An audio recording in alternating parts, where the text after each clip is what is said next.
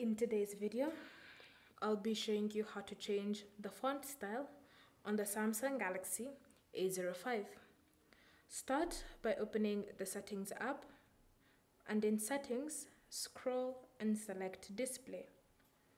Under Display, tap on Font Size and Style. Then from here, select Font Style. Next, you should see pre-installed fonts that you can apply to your device, and you'll notice with each selection, the change being applied automatically.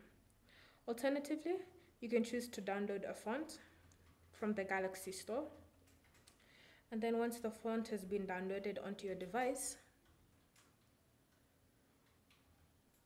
you can go back, and then you'll notice it in the list of downloaded fonts, and to apply it, simply select it and wait for the change to be applied.